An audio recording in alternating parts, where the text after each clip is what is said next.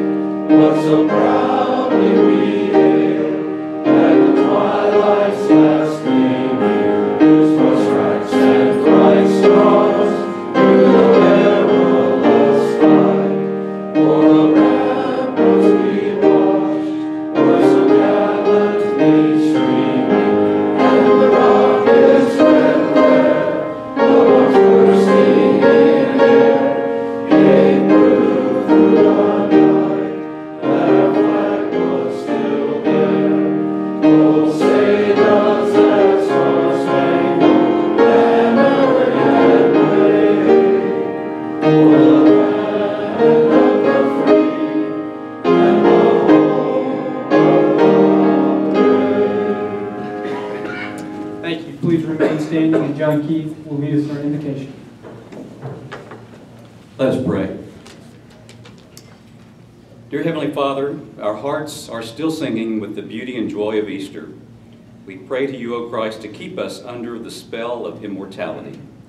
May we never again think and act as if you were dead. Let us more and more come to know you as a living Lord who has promised to all that believe, because I live, ye shall live also. Help us remember that we are praying to you, the conqueror of death, so we may no longer be afraid nor be dismayed by the world's problems and threats, since you have overcome the world. In your strong name we ask for your living presence and your victorious power. Amen. Amen. Thank you, John. You may be seated. Jonathan Milling is going to come up to welcome our visiting Rotarians and guests. While Jonathan's on his way up here, everybody just take a moment to remember the cart bucket. The cart bucket is the blue bucket on the center of the table.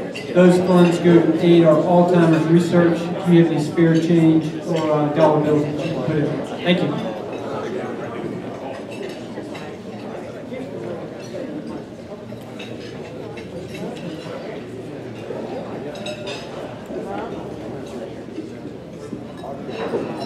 Yes. Could you run out there and tell John to welcome our visitors?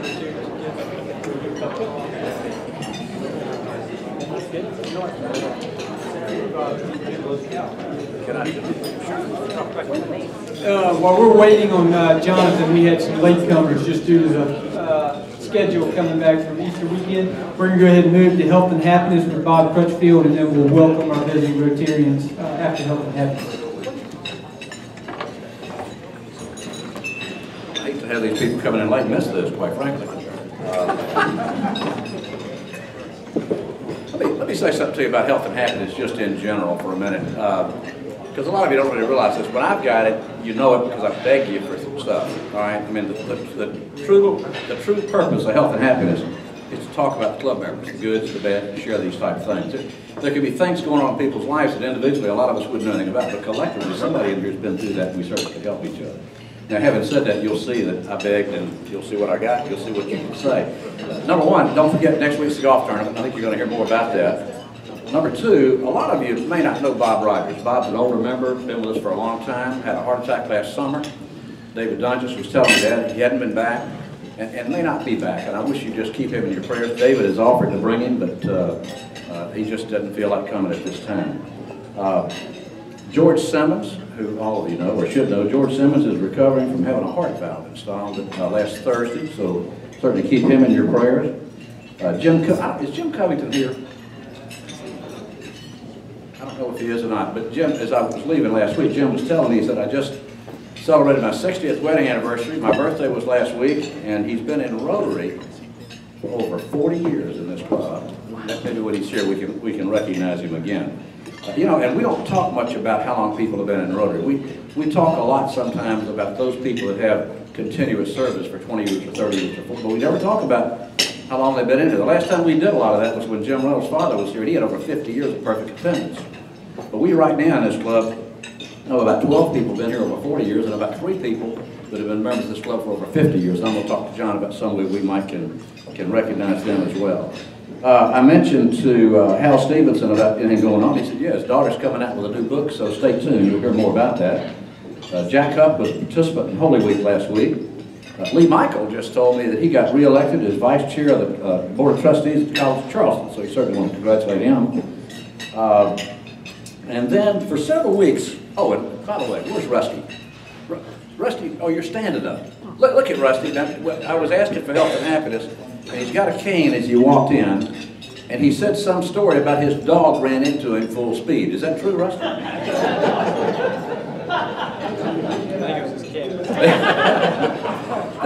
The other thing, you might remember from a few weeks back, we talked about, several people had talked about the Governor's Prayer Conference, and a lot of you were there, a lot of you participated. Matter of fact, Holt Chetwood was our Master of Ceremonies, and as I said, a lot of you here, Glenn Ward was our speaker at the last minute, because for the first time in 55 years, we had a speaker over the weekend that had a conflict come up that couldn't come in, so we had Glenn speak.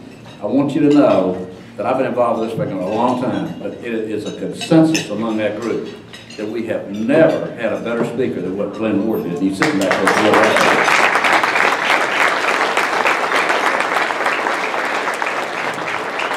It was humorous, it was entertaining, but it had value. And it was a lot about the values of life. The governor, seated next to him, laughed so hard she had tears come out of her eyes, and sent him a personal thank you, which I think is a real credit for the job that you did, and we appreciate that more than you know. Another thing too, and maybe we can put this out, I want everybody to be able to hear Glenn's talk, and we have it. We have the audio of that talk. We don't have the video, but we have just still pictures and the audio. And between now and next week, I'm going to get word to you on how you can get that so you can hear it. I think you truly will enjoy that. And the other thing that we'll get back to you on is we had, well, I don't mind telling you, I don't think Frank Brown brought a couple tickets to leadership that he's not going to be able to use, and he's donating those, and we're trying to figure out some unique way to figure out who to give them to. I think we'll tie it to membership or a guest or something, but we'll do that within the next week as well. All right, let me share a couple things with you and get on to the better part of our program we got over here. I don't remember exactly, but I think, if my memory serves me halfway correct, that Billy Graham is about 96 years old and suffering from Parkinson's disease, which he has for quite some time. But back in, I think it was the year 2000, a group of community leaders in Charlotte went to him and said, we'd like you to come to a luncheon so that you, our favorite son, could be honored. And Billy Graham said, he really was a little hesitant because of his Parkinson's disease. He said, don't misunderstand, we don't want you to make a speech. We just want you to be there so we can honor you. So he agreed to do that. And as he walked to the podium, a lot of nice things have been said about him, but he said, you know, this really reminds me of Albert Einstein. And he said, years ago, Albert Einstein was on a train leaving Princeton, and the conductor came by to punch his ticket, and when he got there, Einstein reached in his vest pocket, his ticket wasn't there, and he reached in his coat pocket, and it wasn't there, and he reached in his trousers, it wasn't there, looked in his briefcase, and it wasn't there either, and the conductor said, don't worry about it, I know who you are, we all know who you are, we know you're paid, we're not worried about it. Einstein showed a profound appreciation, I guess, with his smile. The conductor went on down the aisle. Well, before the conductor went to the next car, he looked back and he saw Einstein down on his hands and knees, obviously looking for his ticket. And he went back and he said, Dr. Einstein, you don't need to look for your ticket. We know who you are, you don't need it. Einstein said, I too know who I am, but I don't know where I'm going. and he said, I need that ticket. Having said that, he said, see the suit I'm wearing? He said, it's a new suit. He said, my children have told me I was getting a little slovenly and not quite as fastidious as I used to be. And so I went out and I bought this suit, and I bought it for two occasions. I bought it for this talk today, and I also bought it for my funeral when I die. I'm going to wear that. But I don't want you thinking about this suit when you hear that I died. What I want you thinking about is I do know who I am, and I do know where I'm going. And the thing you need to think about is, do you know where you're going so you can get your ticket punched? Now, one more thing along that same line that I'll share with you. I had somebody print this out. It would print on one page, but they used some kind of 16 fonts or something. It took about 11 pages. Thank God I don't have to read it. But this is an interesting perspective that you probably never looked at. And the author of this is really not known. This happens to be something that was found in, they used to say billfold, today I think they say wallet, of Paul Baird Bryant when he died after he died in 1932, and it's called the Magic Bank Account. Imagine that you won the following prize: in a contest. Each morning your bank would deposit $86,400 into your account. And they'd agree to do that every day. But there was a set of rules with it. Well, if they did that, everything you didn't spend on that day would be taken back. You can't simply transfer the money to another account. You have to spend it. Each morning upon awakening, the bank opens your account with another $86,400 for that day. But here's the last rule. The bank can end it anytime they want to. They can say, game over. That's it. What you didn't spend, you obviously would lose. What would you do? Well, you'd probably go out and buy anything and everything for yourself or your family or people you didn't even know, because you could never spend that kind of money, I don't think. Some wives could, but no, you really couldn't spend that kind of money. But you try to spend it. And matter of fact, it's said that the reason you try to spend it, obviously because it's going to be depleted every day. Well, this is not just a game, it's a real game. This is a real, true thing. Each of us is already a winner of this prize. We just can't seem to get grasp of the fact that the prize is time. Every morning we awaken to receive 86,400 seconds as God's gift to life. And when we go to sleep at night, any remaining time, it's not credited back to us. What we haven't used up that day is forever lost. Yesterday's forever gone. Each morning the account is refilled, but the bank can't dissolve your account at any time without warning. So what do you do with your 86,400 seconds? These seconds are worth a lot more than what the money would be. Think about it, and remember to enjoy every second of your life, because time races by a lot faster than you realize. Take care of yourself, be happy, love deeply, enjoy life, and have a great day. Don't worry and fret about the fact that you're as old as you are. There's other people that would love to have had that opportunity. Thank you.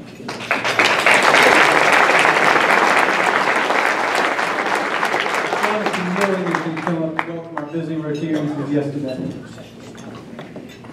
Hello everyone, happy Easter Monday. Don't believe we've got any visiting Rotarians here today with us, but if I could get anyone who's got a guest to please stand.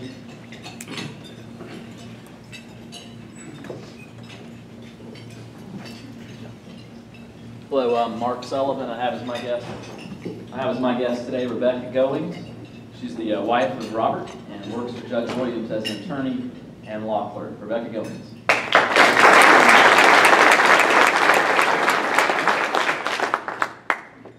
Jim Morris. I have as my two guests, my two sons. Both went to AC Flora. One went to Furman, and both of them both of them work now up in Manhattan. I've managed to get one of them to come back here, and so he works as a distance working relationship. So he's in the network security business. Andrew here to my right, and his brother Roe works for Swift, which is if you ever know what Swift codes were. It's a banking technology company.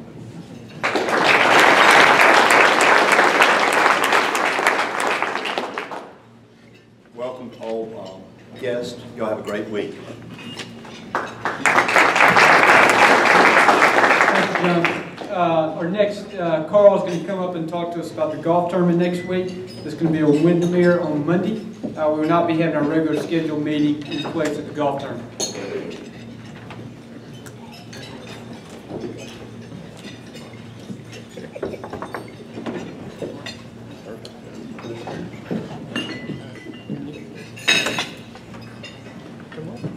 Hello, everybody. Hello. Hope everybody had a great Easter weekend. We're looking forward to another great weekend coming up. The weather looks pretty good on our 10-day forecast. Monday looks pretty good in the moment. So we hope that all of you will come out and enjoy just being out there for some fun, some fellowship. Again, it's a great opportunity to meet some of your fellow Rotarians, to invite a guest, and just spend some time outside of the meeting room. With regard to those who haven't signed up that might be interested, can we have a show of hands? Not so great. So Jerry has the list. Jerry Smith, raise your hand there. So for those of you who haven't signed up, there's still a chance. Of course, we owe Windermere head count somewhere toward Thursday of this week. We have a putting contest that starts at 10:30, and those of you who come and done that, I know you enjoy that. Those of you who haven't, it's a lot of fun. We also have a great buffet lunch, so come out and enjoy that even if you're not playing. And dinner, 5:30 or 6 o'clock. If you're not playing, please consider that as another option to come out and have some fellowship. So with that, I would say that some of you have asked for an opportunity to sponsor a hole. We didn't promote that a lot, but we welcome all the opportunities. We have our lovely hole sponsor sign model, Ms. Meredith Gammon. All right, thank you. So please consider that as well. So you can contact me. The sign-up sheets are on your desk with the information. I think they're out there. If not, we'll have some at the table that you can pick up that have directions and contact information. So we look forward to seeing you all out there next Monday. All right.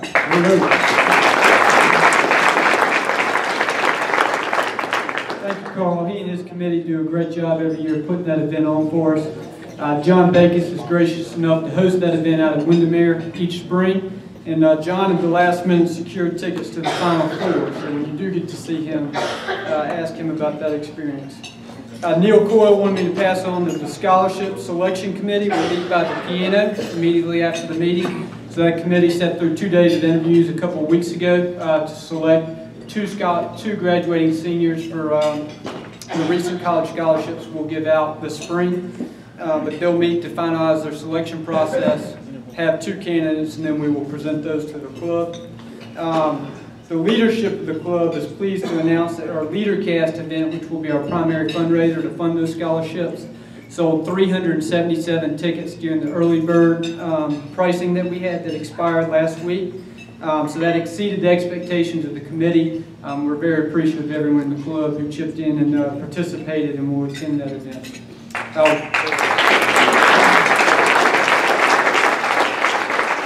That was, I like to turn it over to Robert Goins to introduce our program. Thank you, President. The judiciary is a vitally important branch of government, and when we talk about the needs of our state, oftentimes the business of our courts are often overlooked. As some of us really appreciate, it is the court system that is vital for the rule of law and to provide the orderly society that we have and our ability to live here in America with the freedoms that we've been given. Judge H. Bruce Williams was born, raised, and resides in Columbia. He's well known by many of us here today, and he has served our state as a judge for the last 2 decades. Judge Williams was first elected as a family court judge for the 5th Judicial Circuit in 1995. He also helped establish and presides over the Richland County Juvenile Drug Court since its inception in January of 1997. Judge Williams was elected to the South Carolina Court of Appeals in May of 2004. The Court of Appeals is our 2nd highest court in South Carolina. He's considered by many as a foremost jurist in our state, and we're so very proud to have him here today. And it is by no mistake that he is a proud and fine Wofford graduate. I give you Judge Williams.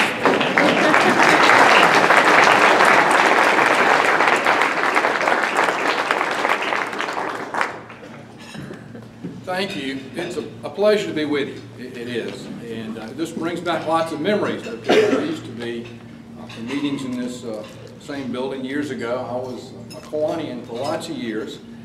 And in doing that, what I noticed when I walked in the door, the fried chicken is the same.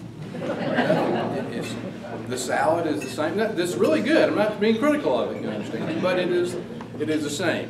Mr. Hahn, who some of you might know, Ed Hahn was the owner of a small business here, Hahn Laboratories, and he always kidded. He just said, "I'm just not sure what pieces of chicken these really are." It's like he just called the Orangeburg cut. He just didn't know. It's just something that was his thing. But it brought back great memories, and part of it was Kiwanis, and like you with Rotary and your dedication and your sense of community and what you do, and that makes it a pleasure to be here and spend time with you. A couple of things I want to talk about today. One is, and I have to mention this, when I walked in, I saw Reese Williams, and he was talking about, I told him I was talking to him about lawyers and what we do, and the court system and what we do, and he said, say something good. Well, the truth is, that's really easy to do, because I think there are so many things that we do that are good, that is right. We can always do better, but we do lots of good things. And I'm going to talk about some of those things today. I'm fortunate to be here today.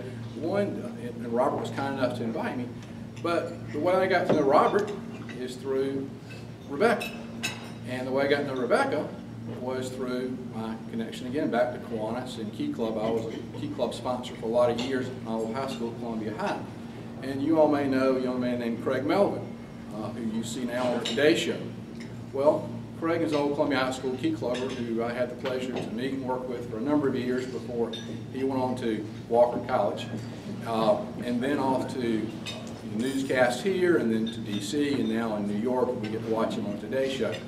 But I am interviewing law clerks probably in my second year on the Court of Appeals, and Craig calls, Judge, I hear you're interviewing law clerks. I am. I've narrowed it down to 2. Well, I have this friend. Do you? I do. And she is the fiancée of my best buddy from Wofford. And I said, Craig, you solved my problem. I narrowed it down to 2. Rebecca's one of the 2. We're all good. Decisions made. So that's how I got to know Robert and Rebecca. And I got to tell you, Rebecca's been with me since then, and it's been terrific. And part of that is, again, what I talk about good young lawyers in this room today. There are lots of terrific older lawyers, and there are lots of great young lawyers sitting here. And I've been able to see that in what I get to do in the family court when I was there, and now in the Court of Appeals. I did not have a law clerk in the family court. I do now. That's probably the best part of my job, of meeting and working with all these smart young lawyers, and the efforts trying to get things right when we're working on cases at the Court of Appeals. First, I'm going to talk about what lawyers do, and I think some contributions that they've made. Clearly, historically, you see lots of the contributions lawyers have made, and you see that in public life and things they've done. But at the same time, I do think it's important to be engaged in your community and what you contribute in your community. And looking at that, I started looking at young lawyers, and particularly around Columbia, but around the state, doing sort of the same things. And do you know that we have lawyers who have gotten engaged and are preparing wills free of charge for heroes, those first responders out there across the state, those who are going off to serve our country in foreign lands, and lawyers have created programs to do wills for free. They have initiated those programs on their own across the state, and it's been a great success. Lawyers giving back to the community, because that's one thing lawyers should understand and must continue to understand, our responsibility to contribute to our community. Lawyers here in Columbia working with the Special Olympics.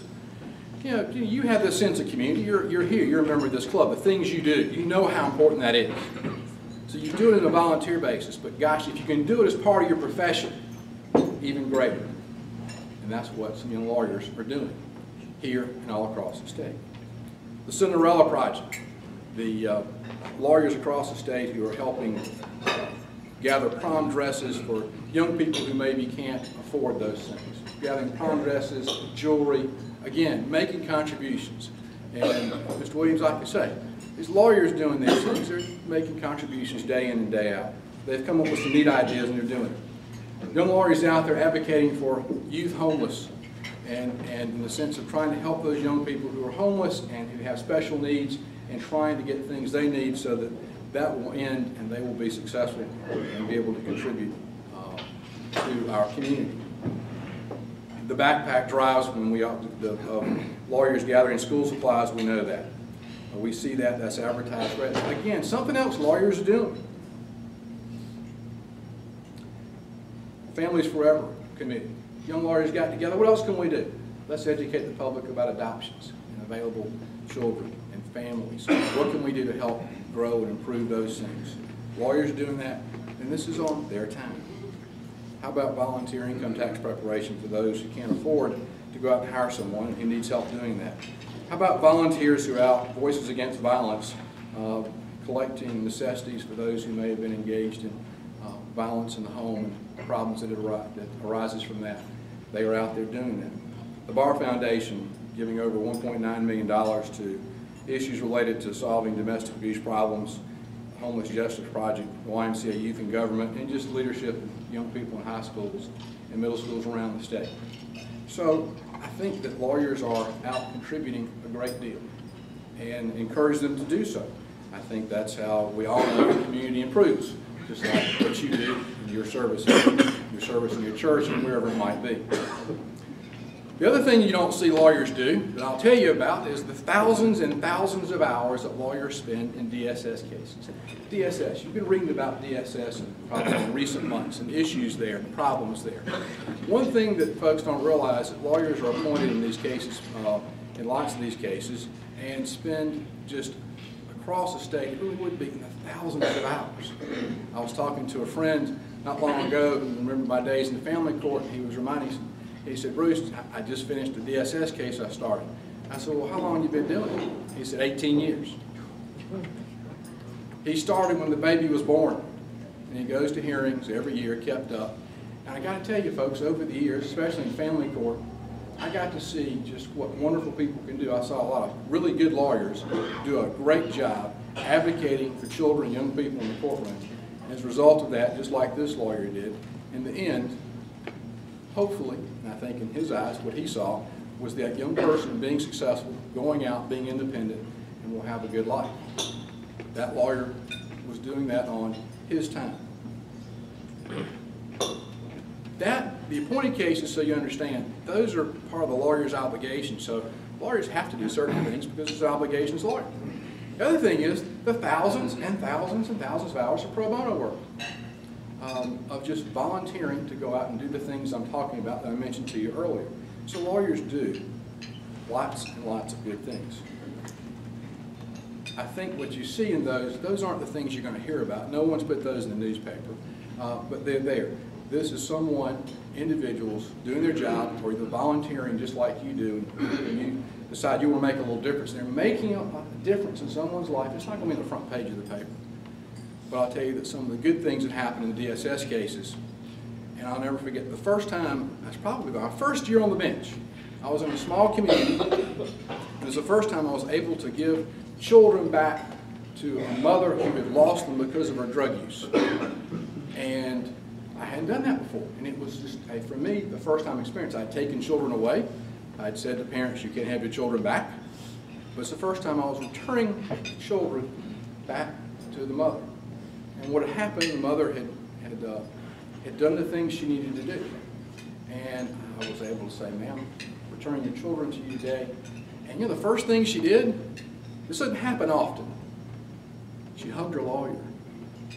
You know, you don't get many hugs as a lawyer in the courtroom. But that day, she did. Her lawyer, she did such a terrific job. She went above and beyond the call of duty. She made certain that that person got to where she needed to get her treatment, helped her find a job, made certain she was there, doing the things she needed to do. And I got to tell you, as a result of that effort, that was a great contribution that no one will ever read about in the newspaper that made a difference in that mother coming back in the court and then going home with her children that day. And I did go back and check later because you always wonder how they're doing after the return. And that's one of those that just interested me, so I called and checked. And they're doing great. The lawyer made the contribution and made the difference, going the extra mile to do that. So, I tell you, I hope I've accomplished that, Reese, that I have said just a few things that I planned out before you got here. I might give you a hug, Judge. Let's see. You don't have any cases before us, that's okay. So, you know, I don't mean to beat the drum just for lawyers. The truth is, you're all going to talk about this, and that's what they asked me to talk about, the lawyers in the courts, and I'm about to talk about some business in the courts too. But at the same time, with you all, we focus on so many of the bad things in life. We just forget the good things. You know, you all up here a moment ago, Mr. Crutchfield, he's talking about the good things. And we just don't do enough of that. We don't recall as looking at what each of us do and our contributions in our community. And it's good sometimes to stop and to do that. You all do that when you come in here. So I try to do that today a little bit with the lawyers. I do want to talk a few minutes, though, about the courts and what is going on. And the title that Robert mentioned was The Business of the Courts and What Courts Do. And I'm going to talk about the different courts we have, some things that are going on in the courts that maybe you haven't heard about. And I hope that you will see that the courts are trying to make a difference, to continue to evolve, to be creative in trying to solve the people's problems. We work for you. I work for the people. That's what we do.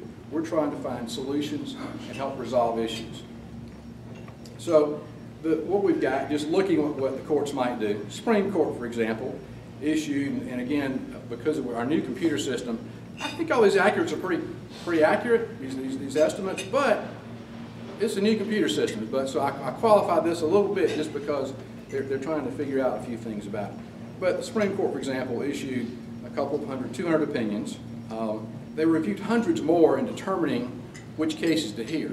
So you'll hear the Court of Appeals, we may have issued more opinions and looked at more. We don't get to pick and choose. We get to hear everything that comes to us. Supreme Court, they have what they do is look and see. One, if they think we made a mistake, they're quick to correct us, which we always appreciate, especially me. So they're quick to correct us, but at the same time, they will choose the cases they hear. So that's why the numbers are a little different in that regard.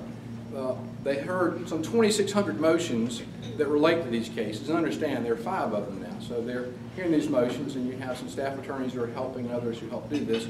But just think about this volume of cases when I go through some of these numbers and which the court system is doing in trying to resolve these issues. So 200 opinions, I think 140 of those are published opinions, and we have something called unpublished opinions that maybe it's not something new, but it's still an opinion that's put out there. You can find it, but it has a different impact on things.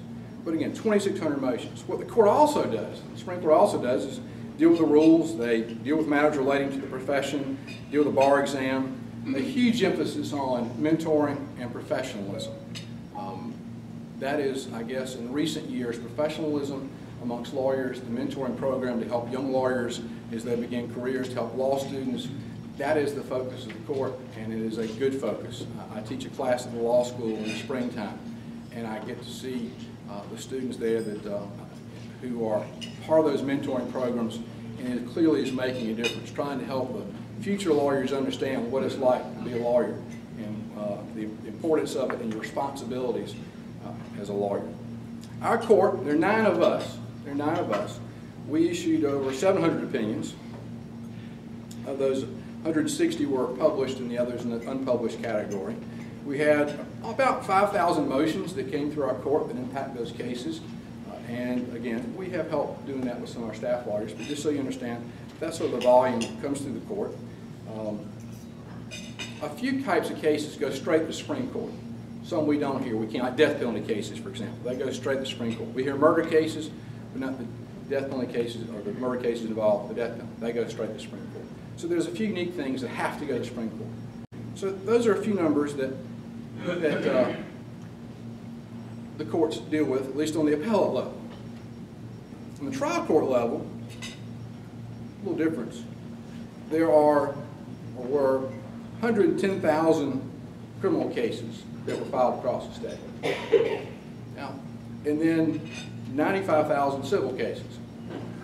There are a little over 50 judges who will deal with those 200,000 cases.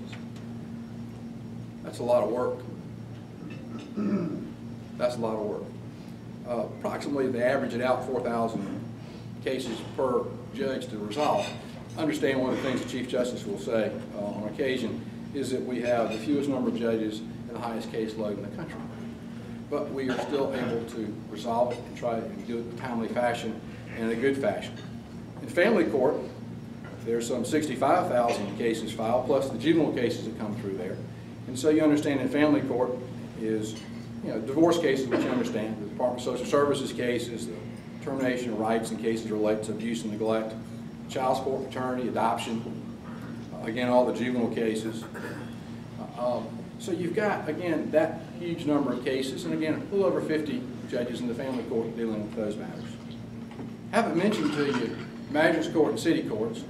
So if you wonder the importance of courts and what they do, the difference they make, and the importance of the people who are there trying to resolve them in a correct fashion, those are numbers. Just just large numbers. To deal with this, though, I would share with you that the courts has just not been sitting by and trying to do things the same old way. Now, I understand, I'm going to tell you, at some point, I think some of the things ought to be done the same old way. Because one thing I've learned, especially in family court, is the most important thing I ever saw is people appreciate if you take the time and listen to what they say. Family court, we didn't have a jury. So the judge was the jury and the judge. But I never had someone complain because I took too much time to listen to them, to care about their case, so they understood that I wanted to do the right thing. I wanted to get it right. And what every judge in the state should be, and hopefully is doing, is trying to let litigants know, at least by what they do and say in the courtroom, that that's important to each one of them. That's what we're trying to accomplish. At the same time, we're trying to be creative. The old way, I think, you're never going to get past that personal touch when you get to court. Your experience in the courtroom, you're going to remember forever because you don't go there very often. But other things that we've done, and I guess the Chief Justice has been very creative in leading the effort to accomplish much of this, are business courts in particular. I saw Steve Ham earlier, and I know he was involved in some of this, and a lot of the publicity, and it's been in articles in the newspaper, that the business courts and trying to respond to that, in the sense that cases are resolved in a timely fashion, that's important to business.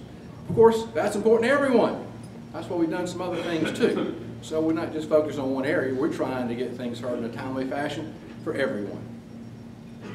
But the business courts, the idea is that when there are complex business decisions, there will be some specialized procedures, some specialized case management, so the cases can be resolved. And that was one of the attractions to business coming to our state, is the fact that our courts have gotten creative trying to look at things that will help resolve issues that some matters won't be sitting out there for years and years and years and not getting heard. Other things that have been done, fast-track jury trials for simple cases, or more the simpler cases anyway, that can be heard in a day, and there's some special rules for those. But again, trying something new, something innovative to help people resolve problems. Because ultimately that is about this, whether it's business to business or individuals, it is about resolving folks' problems and helping them move on. You know what the alternative to the court system is, don't you? It's not good. If you go back a little bit and you think about how we used to resolve problems back in the old Wild West days, that's not the way to do things. This is better. It's what makes us so unique. It is what makes us so unique in this world because of what we do. It may not be perfect, but it is still the best thing in this world. There's nothing that can compete with this as to the quality of what we do and how we do it. In South Carolina in particular, the good news for me is I got to travel the country a little bit when I'm on the Court of Appeals. And I go and compare what we do. We do things so much better in so many other states that you should be proud of that. We just do. And I've seen it, and you go talk to it, talk to others about their process and how they do things. We do things the right way. The good news is we want to do them even better, and we're looking at ways to do that. The other thing we're doing, alternate dispute resolution through mediation, arbitration, again, to speed the process along. It will also help save money, and so you've got some other things, lots of new and creative ideas out there that are being used in our court system to again, help resolve problems. The last thing I'm going to talk to you, last few things I'm going to talk to you about, one is near and dear to me because of my interest in alternative courts. It is one in particular is drug court, which you heard Robert mention. When I was on the family court bench, we were looking at ways to deal with juveniles and unique problems they have, in particular juveniles with drug problems. And I'm one of those who still thinks we have a very severe problem with drug problems in our culture and our young people. And I guess I see it. I don't see it as often because I'm not in family court on a day in, day out basis like I used to be. But what I see doing my juvenile drug court, I do have great concern that is still a huge issue for us. But South Carolina, again, we have gotten creative. We have gotten started drug courts in South Carolina. And these are courts that are for young people and adults who have very serious drug problems. They're either addicts or chemically addicted, chemically dependent, and as a result they commit a crime. So it could be a non-drug related crime, could be shoplifting, could be anything but a non-violent crime. It's not for violent offenders. It's for people who have very serious drug problems, and that's why they got in trouble. The idea is to keep them home, not to send them to jail. Ends up, it does a couple of things. One, it works. Two, it saves money. For us, and especially the juveniles, we're trying to help the family resolve lots of issues because the family has broken down as a result of a lot of these things. So the young people who, in my drug court, are with me 9 to 15 months, some have stayed as long as 2 years. And understand, the best thing I've ever done as a judge is night court. I do it on Monday nights. That's where I'll be tonight. We have night court. It is my best job as a judge, my non-paying job. It is working with these young people in drug court on Monday nights. There were 4 of us originally who started drug courts. There are 2 of us who are engaged in it. But they've grown now to 30 plus across the state. Every circuit has drug courts. There are adult drug courts, juvenile drug courts. There are veterans drug courts. And you've heard more about that in recent times. Because of issues veterans returning from the Middle East, we have gotten engaged in more and more drug courts for veterans and seen the need there. The other thing you've seen, mental health courts. Unique in the sense that folks with mental health problems have some unique problems that these courts will address versus the same old way of coming into court and you don't have the expertise, you don't have what you need, and there's, again, experts who are working with those folks with those special problems. Truancy courts, it is what it is, dealing with young people in truancy. Homeless courts, special issues that relate to them. And probably the big trend across the country now are DUI courts. There's some thought of the traditional method of dealing with DUIs and those issues. We continue to have problems, and there's been great success with DUI courts across the country, so we'll see. That's not something that we've gotten engaged in. I think Solicitor Johnson in Richland County may be working on starting one of those. But these alternative courts have been successful. They save money. I'll give you an example with if a young person was sent to the Department of Juvenile Justice, depending on the numbers, back in the day they said $50,000, now here $100,000 a year if a young person went to the Department of Juvenile Justice. Well, someone in drug court, $8,000 to $10,000 a year. Saves a lot of money. The best story is the success rate's good. It is better than the alternative. It's better than being incarcerated. It's better than regular probation because the intensity, because on Monday nights they're coming to court, and if they're doing good, we're going to tell them that. If they're doing bad, I'm going to lock you up tonight, but I'll see you next Monday night. And you come back next week and you test positive, I'm going to lock you up tonight, maybe a little longer, but I'll see you next Monday night. So there's that immediacy to doing all this, that response that they see. Same with the adults. I did the adult drug court for 3 years and was family court judge too. Adults think different. You know, children are invincible. You got teenagers, you understand that. But with the adults, a little bit different as to how you deal with those. You know, the adults are easier than dealing with the juveniles. But again, success rates are good. When I started the first drug court conference I ever went to, there were about 400 or 500 people there. The last one I attended was 5,000. They've grown across the country from the few that started back about 20 years, a little over 20 years ago in Florida, to now, I think, some 2,500 courts across the country. So again, South Carolina is engaged in looking at these courts. These courts are about accountability and responsibility. When I started this and got engaged in it, the problem was that people thought, well, this is going to be a little too warm and fuzzy. Well, they figured out this isn't about warm and fuzzy. This is about accountability and responsibility and helping these people who are engaged in with these problems to help learn that. Now it's kind of funny when I deal with drug courts, it went from too warm and fuzzy. Now the problem is sometimes getting the defense lawyers to agree because they think drug courts are too hard. It's done a 180 in all these 20 years of doing this. All of a sudden they see what it is. They know it's good, but regular probation might be easier versus having to come in and deal with the judge every Monday night. Ultimately, it's not the locking up every Monday night. What you see change with the adults and the juveniles, what changes, just like with you and the folks you know, in the end, it is all positive. It is patting on the back for good things. Most of these young people, these kids, no one has said anything nice to them for years. So even when I lock them up, I'm going to tell them what you did good, but by the way, I got to do this other too. But I'm going to focus on the good too. In the end, that's all they're going to hear is the good. So alternative courts are good. They seem to be working. We're trying to grow them, and we'll continue to watch their success rate to make sure it makes sense to do that, but it appears to be working. It saves money and saving lives. And it's been supported all across the country. I think that's one of the last things I saw was 60 Minutes, the Wall Street Journal did a story about in Texas. They, I think, saved $200 million, closed 2 prisons. And they were asked why? Drug courts. So it saves money, it's got great success. It just makes sense in lots of ways. So, but South Carolina is doing that too. So again, Reese, more good news of things courts are being involved in and trying to help. The other thing we're doing, and I'll end shortly, is the technology aspect of things. Chief Justice is focused on technology. When I first started on the bench, we had none. Now everything is connected. We save time, we save money. We're trying to be efficient, and she's done a wonderful job at increasing technology across the state.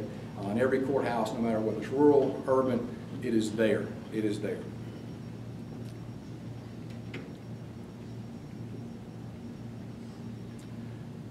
I'll start where I ended. I still think the court, though, is about that personal touch. When you come in the courtroom, when you deal with the judges, it's got to have that part of it. We can do all these other things, and technology is great. But still, when people come to court, there are certain things that they need to feel. They need to know that the judge has that respect for them, that there's that respect for their dignity, that we want to see the right thing done. You know, when I went to the Court of Appeals, and this thing was the True Family Court, we didn't have law clerks, so you call your judge friends. What were you trying to do? We're trying to get it right. We really are. Our goal is just to try to get it right. When I sat down with the Court of Appeals the first time with my first panel, it was terrific judges. Judge Goolsby's been around for 20 plus years. Ralph King Anderson been around, terrific judges with lots and lots of experience. And what I've learned from that panel and every panel, no one has sat down with an agenda, but they've sat down with the idea of what do we do to get it right? What do we do to get it right? And that's what we're trying to do every day. It has been a pleasure to be with you. And I think if there's any questions that you have, if you have any questions, I'll try to answer it. But that's my take on the business of the courts right now. I think we're working hard to make it better for you. You have none. You got one over here. Yes, sir. Not sure if you're in a position to share an opinion on this, but South Carolina's way of electing judges, good, bad. You know, I have won and I've lost in the system, so I guess I have an opinion. In fact, they asked me that screening one time. That's public record, so it's the system. I think it is a good way. Not to say we can't improve what we do, how we do it. But it is, I've watched other manner of electing judges. I think one of the things you have to be careful of is when money gets involved in judges. That's when you read about the election of judges across the country, or you read about judges and lawyers and problems that have arisen. You think about it, I had a friend who ran for the Supreme Court in Texas. I think the first time she ran cost her $1 million. The second time she ran, it cost her $3 million for re-election. When I ran for the Supreme Court, I didn't win, but I ran, and I think it cost me $176.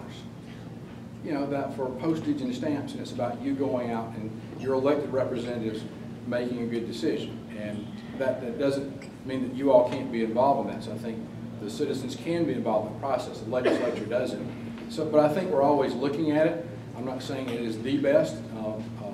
I think it is good. I'm not going to, the legislature will make that decision as to the best method to elect. But like I said, I've won, I've lost, I've seen. I think historically, if you look at the judges across our state, we're very fortunate. We have terrific judges. You go look and see who's there, the history of the judges in this state. I think we compete with anyone in the country. Like I say, my basis is when I go see other go to a CLA, continuing education class or somewhere, and I remember the person sitting behind me, we asked, what are you doing? I'm working on my website. Well, what do you know? Well, I have to raise money. They're spending time raising money running for judge.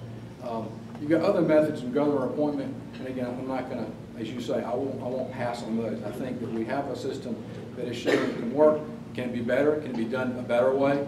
That's for others who have a different kind of vote than I have to decide. But like my involvement so far, and again, I said, I've won, I've lost. But I always feel good about it. Not necessarily, but I still think it's a good system overall. Yes, sir. Judge, can you explain to me how in the legal process, when you have a Chief Justice of an Alabama Supreme Court telling the probate judges to ignore the rulings of the Federal Appeals Court, that they have no jurisdiction, how does that ever get resolved? I don't know. I didn't see the answer to that one either. But I'm pretty sure, best I can tell, that the federal law is going to trump in the end is what's going to happen. That's the non-legal explanation of what's going to happen. We've seen that in our history is the federal law ultimately take precedent over the state law, and it ultimately gets resolved, I guess, to go to the U.S. Supreme Court, and then it gets into the enforcement of it, how that's done, whole different issue, but it will get resolved. I mean, someone can have an opinion. The judge certainly, in his mind, thought that he had a legal basis for that. But when there's a disagreement about that, that's why you have appeals courts to go and resolve those issues. And ultimately, there's a way that those things will always be enforced. There's a mechanism to do it. You still don't go out, like I said, like the old days in the West and resolve problems. There's a way to do it. You use the system. The system will work, and it will be resolved. So when there's a disagreement, resolved in an orderly fashion through the courts and through the appropriate courts. Yes, sir. You spoke in the beginning about the importance of young attorneys, and I've had several friends, young attorneys, who had trouble finding jobs right out of college, and it's kind of been stated that maybe the career path is not quite as glamorous, I guess, as it used to be. What do we do about that? I mean, how do you continue to generate great young lawyers and have the opportunities there? What would you say to somebody having that? Well, like I said, I teach my class at 8 o'clock in the morning on Monday, Tuesday, Wednesday in the springtime. And what I tell them is I think things are changing. What we saw with the downturn in the economy, at first it hit the business folks. It just did. And then what happened as a result of that, the business community had to adjust. One of the things they adjusted was how they use lawyers, when they decide to litigate, not litigate. That was the cost of doing business. So as a result of that, you ended up seeing that downturn. It seems to be leveling off. What you've also seen a result of that may solve itself, or it may help resolve itself as time goes by, is that the number of applicants for law schools was far fewer than seats available, which tells you some law schools are hurting. I went to a seminar last year that predicts probably 10 law schools in the country will close in the next number of years because of that. If you've got, if there are 3,000 seats and only 2,500 applying, you got a couple of things happening. The quality may be impacted, but certainly the law schools, if they can't have the students there, they can't fund themselves, and that's going to change that dynamic. So I think ultimately you may have fewer lawyers coming out, and they will find a balance. But basically what they saw was the result of the economy. Business reacted. Business included the legal fees or the legal services they had to use. But it appears to be leveling out some now, and I think the theory of these two economists and all four lawyers is that we'll see fewer number of law schools, and it will balance itself out. That's the good news for them. And as they always say, there's always room for good lawyers out there. There just are. In this class I'm in, a lot of great young lawyers soon to be sitting there. They've been terrific in class, and I think they'll make great lawyers and they'll find success. Thank you.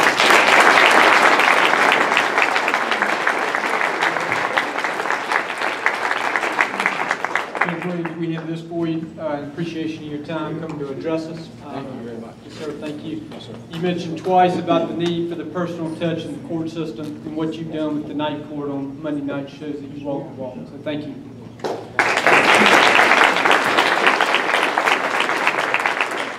President Mark, next 2 weeks? Yeah, so next week we're going to be at Windermere Golf Club. Come out and join us if you can. If you don't want to play golf, come have lunch or dinner with us.